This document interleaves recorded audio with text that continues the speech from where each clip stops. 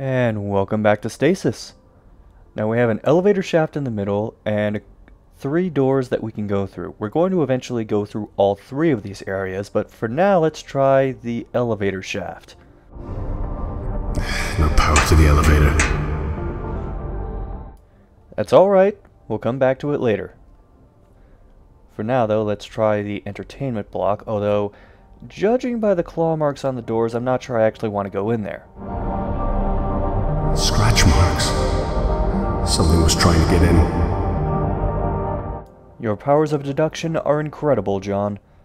Moving on to this final door, which is supposed to lead to a tram station, but there's a slight problem with it. Looks like gas. In fact, it's because of that gas that this door has been locked. Unfortunately, they didn't idiot-proof it because you can just click on this thing right here to unlock the door and release the gas. Go ahead and guess what happens.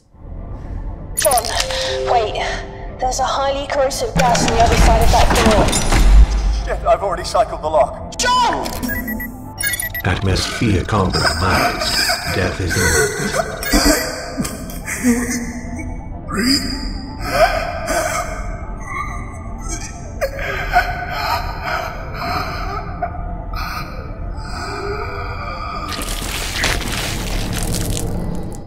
And that is how you can get the gassed achievement.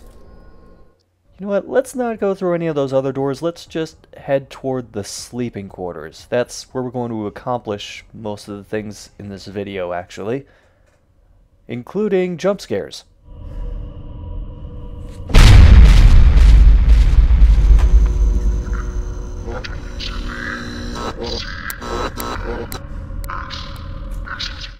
One of the more pressing matters with this particular area isn't actually animals, it's plants.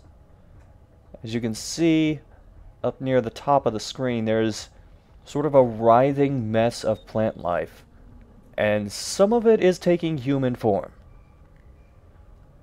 Just ignore that for now. However, there is a giant hole in the floor, which will come into play later, and a couple of PDAs. I hope you're ready for soap opera style bullshit, because here we go. Isabella works in hydroponics, and she's working there because she wants to get her defective uterus replaced by Kane Corp. She's working with a person named Harry who has a huge crush on her and keeps following around and talking about protecting her honor and some shit like that, and it's really pissing her off. But she manipulates Harry so that he'll get her stuff that she wants, like certain leaves that'll help her make tea. Then the ship goes on lockdown and a strange fungus starts spreading around the groom lake. That finds its way to hydroponics. Harry proposes that they create like super mushrooms in order to fight the fungus, and shockingly, that plan doesn't work. Eventually, even with all the crap that's going down on the groom lake, Isabella resolves that she's not just going to stay in the sleeping block and she's going to venture out and try to find a way out.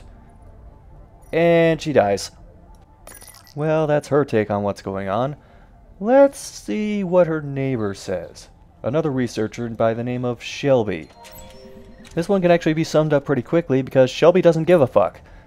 She's just going through the motions aboard the ship and eventually has sex with Harry just for the hell of it. Then she breaks the 4th wall, bringing up that she doesn't know why she's writing anything in this PDA because no one's ever going to read this shit. Then she discovers that they're making moonshine aboard the ship, and she does something that she totally doesn't regret in order to get some of it. She has a brief diatribe about how technically the groom lake doesn't exist and the people aboard it don't exist, and that in fact nothing exists, and that humanity's gonna flip its shit when it realizes that. Then eventually the ship goes on lockdown, people start dying. She seems rather okay with it, and then eventually just says she has no regrets in her life, and she's proud of how far the atoms that make up Shelby Isaacson have traveled, and she doesn't even regret doing that thing she did to get the moonshine. Now let's finally examine the elephant in the room, or rather the elephant-sized hole in the room. This is a long way down. Yes, and unfortunately there's nothing else in this room that can help us at the moment. So let's back out into the hallway and we'll head toward the next room in the sleeping quarters. And as you might have guessed, we're going to have even more PDAs to read from the people who were mentioned in those other PDAs. But first... Mother had a lung that was covered in fat. Father had a tongue that was also black. Is anyone there? They didn't care for us. We didn't care for them. And so it happened, again and again. Skin like a crocodile and eyes like sin. The RG consumed them from within. Well, I can understand why that plays in the sleeping quarters. I mean, isn't that just so relaxing to hear as you're trying to drift off to sleep? Poor bastard. Looks like he didn't even manage to get out of his bunk. Say hello to Space Janitor Grant, everyone. He recycles methane from human shit. It was mentioned in one of the entries before, but Grant is gay, and he has a slight crush on Harry. I wasn't kidding about the soap opera bullshit. Aside from observing the weird relationship, or lack thereof, between Isabella and Harry, he mentioned that there's a pool to win 64 days of leave, but Kitchen, security, and some other people on the ship, namely him, aren't allowed to go into it. He also has a cat named Jupiter, and Harry is allergic to it. Eventually the fungus takes over, and there's a weird smell coming from the vents, and there are also tremors that happen, and in the process, he loses Jupiter and has no idea where she went. He mentions how a group of workers went to Station B, which is that door we couldn't get through because of the corrosive gas, and they never came back.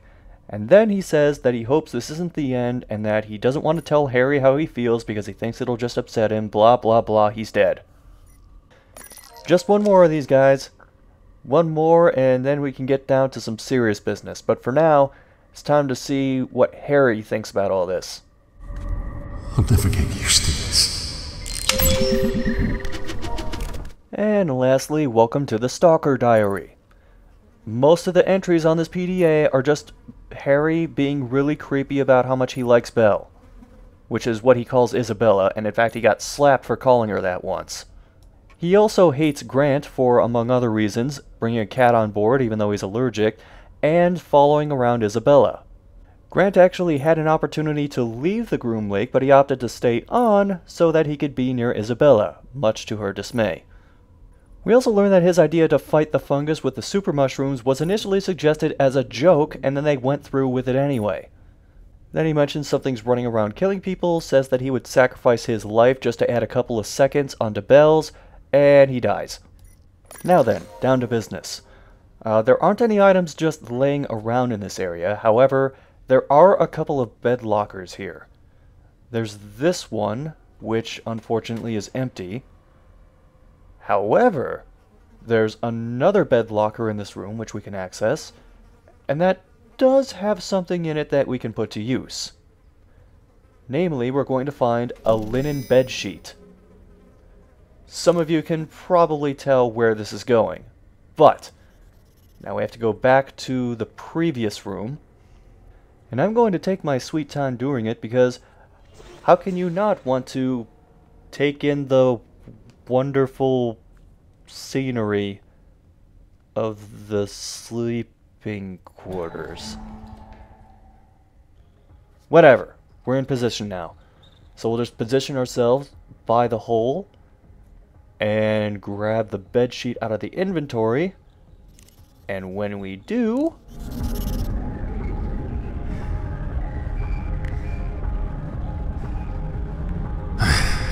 Okay, now let's see what I can do. actually, this will be a good example of what you can't do. Easy goes. Oh shit! Oh shit!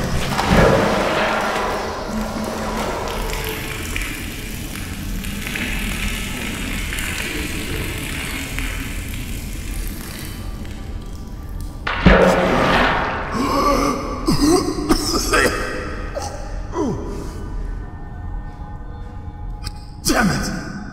How the hell am I gonna get back up? God, John, you're gonna get yourself killed. Hey, this is all new to me. Climbing is new to you, John? Well, whatever. Next time on Stasis, someone's going to explore the sewers, and someone's gonna die.